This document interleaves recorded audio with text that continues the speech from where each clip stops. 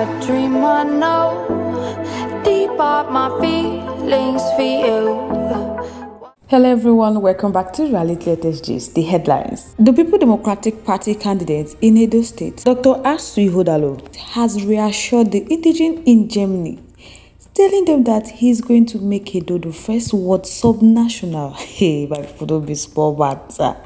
But then after this, we have Edo State elders drum support for Mondo Bubolo. But guys, before I go bring the matter, I'd like welcome back to my wonderful channel, Reality Latest Gist, your home of news and politics. If today is your first time to join this wonderful channel, kindly subscribe, like, comment, share. But don't forget to turn the notification bell to get notified whenever we drop our video to all our amazing subscribers. Thank you so much for joining us. So guys, let's proceed. My people, it's yet another great acting for Asue Ighodaro, the People Democratic Party candidate, in the September 21st governorship election in Edo State on Friday night in Hamburg, Germany, in continuation of his engagement with Edo diaspora in Europe. A meeting with his people in Germany, Asue Ighodaro retaliated his determination, saying that he's going to work together with his running mate Barrister Saredi Oge to make Edo State the first world subnational in Nigeria. The engagement with Edo Diaspora Committee in Europe ahead of the September election, my people, it has taken Asue Ighodaro to Reggio Emilia, Italy, Manchester and London in the UK. So it's going to end on Saturday night with a similar engagement in Nuremberg. So speaking on Friday night in Hamburg, Germany, Asue Ighodaro assured his audience in a packed hall that his vision is to build on what the previous administration in the state has done, and he's going to take Edo State where Edo State is supposed to be, and he's also going to create a pathway of prosperity for all of them. My people, that is what was written in his manifesto, which has been unveiled earlier this week. Asue Ighodaro told his people in Germany that this is the time for them to know who they are in Edo State, because the state has produced so many famous individuals in the past, and they have watched their names in national history. So right now, Ighodaro say the last 8 years don't witness some good development. So he's going to build on them, and he can't go back to the past. Say if it happened that he's going to be ashamed of each and every one of them in this hall, because he's not a spokesperson for the administration of Governor Godwin Obaseki. But he can tell everyone that the administration has moved Edo State from where it used to be. So as it stands now, the only thing we feel do now to move Edo forward and not to seek to go back, because Edo State has changed. So it is time to solidify the reform that Governor Godwin Obaseki administration has achieved, and he will work tirelessly to make Edo State the first world subnational in Nigeria.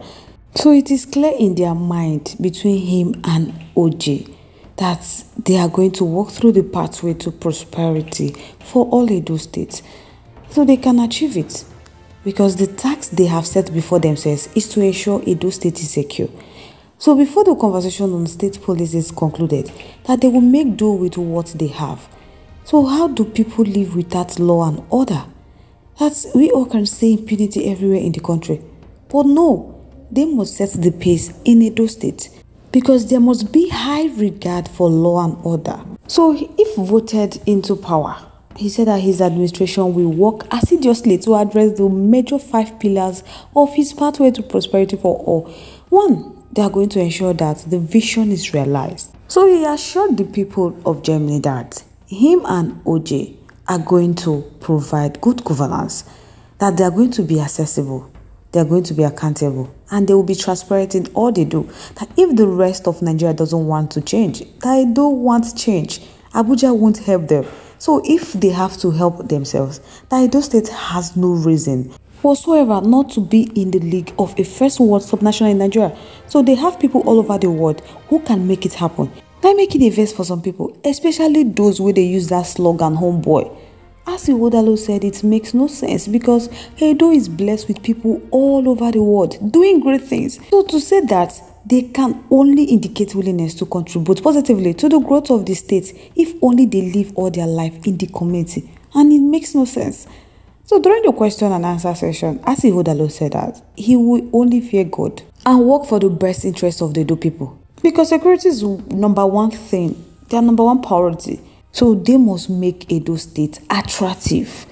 So concerning the issue of artifacts, Asue declared that they are going back to the palace.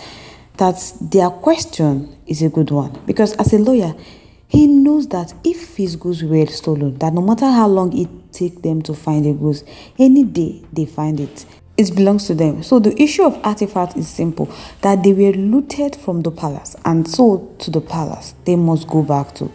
Besides, President Muhammad Buhari settled the issue through a declaration before he left office. My people, in a significant contribution of that night meeting as Ighodaro engaged in Germany, his wife Ighodaro don't come promise the people of Edo State, saying that she would personally hold her husband accountable for all the promises he has made to Edo people. Particularly this one will concern the women, the youth and the children, that he go hold his husband accountable while will be small water. So maybe we will see how this election one take go. We will know who go be the winner. Because all these promises will be said they promise the Edo people.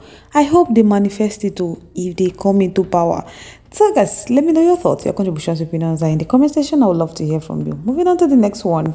My people, a group of Edo State Political Leader Forum has drawn support for the All Progressive Congress candidate Mondo Bobolo in Edo State as part of the move to actualize his gubernatorial agenda. The group, who met in Auchi, Edo North Senatorial District, said that their support for Mondo Bobolo was based on his good character, because he has many qualities that separates him from other candidates, especially his vision, his courage, his character, his loyalty and sincerity. So he will change the right course and provide a clear focus for where the people and the state want to be, including how to get there.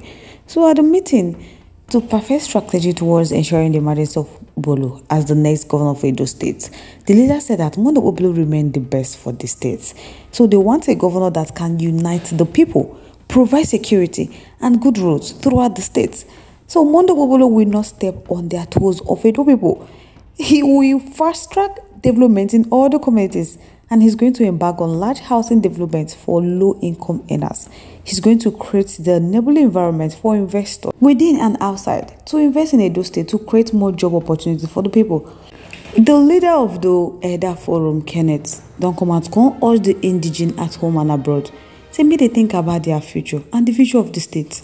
So may they reject the People Democratic Party for contributing to the state diversity, because APC is building a critical alliance with the various communities, and they are dialoguing with major players in the country. They are also talking with opinion leaders, influencers in Edo State and Edo indigenous abroad. So they are in touch with traditional rulers, market women, youth leaders and professionals, because Mondo Bobolo will win the September governorship election. They described the APC candidate for the Bobolo as a good leader. Not only that, that he is a competent administrator, and he is one of the most influential uniting figures in Nigeria history. So the way that they see Mondo Bobolo, they say he symbolizes the very best, and he's going to boost the tourism sector. He's going to provide for the well-being of the people, deepen the mechanics of governance and service delivery in the state. So they praised the APC governorship candidate Mondo Bobolo for his exceptional qualities, impeccable honesty, competency and humble lifestyle. They also praised him for having the type of empathy and direction the state needs. So with all these praises, which means Mondo Bobolo is well known for his innovative ideas and clean image. The elders already talked in that Mondo Bobolo they want, because he's down to earth and he has a clear sighted about issues facing Edo State. My people, don't be small hyped, don't be small matter. This is a governorship election. Hey, he go hot. So I go like to know what I think about this matter in the comment section. Relate your thoughts, your opinion, your contributions in the comment section below. Once again, thank you so much for staying to yours.